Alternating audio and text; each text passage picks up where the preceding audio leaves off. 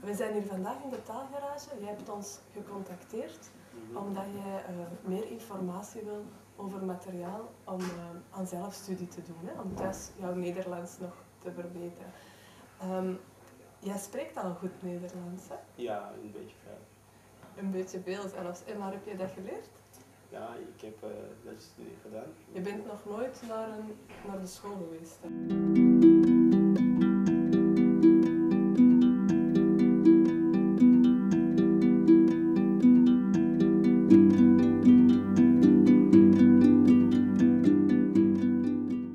Dit is een cursus, dat is al niet meer voor beginners, dat is al voor halfgevorderden, voor mensen die al wel wat spreken zoals jij. Niet vanzelfsprekend. Je werkt met een boek, met een dvd en met een cd om te luisteren. En je start altijd met de dvd. Ik ga jou daar een stukje van laten zien.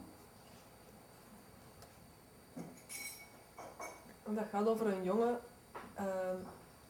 Hij komt studeren in België, maar hij spreekt nog niet goed Nederlands. En hij komt in contact met Belgen.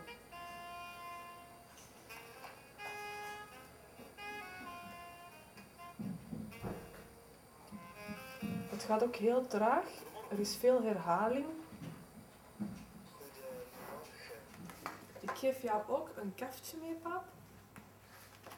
In dat kaftje zitten mijn telefoonnummer en het e-mailadres waarop je mij kan bereiken.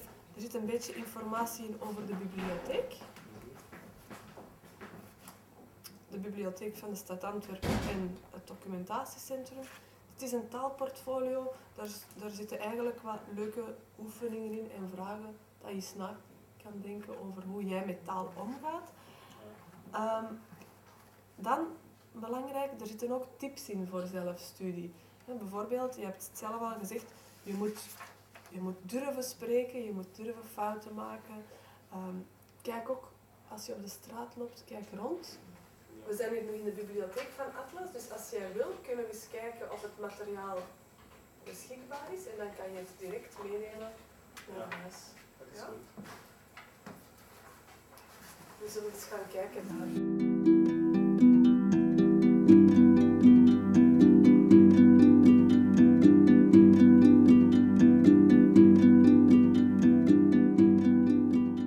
Dankjewel. Ja, tot ziens. Kan ik iets doen? Ga weg. Oké, veel succes met jouw Nederlands en binnen een paar maanden zien wij elkaar terug. Ja. En als er nog iets is, dan stuur je mij een e-mail en dan probeer ik te antwoorden op jouw vraag. Oké, dat is goed. Allee, Tot ziens, hè. Dag.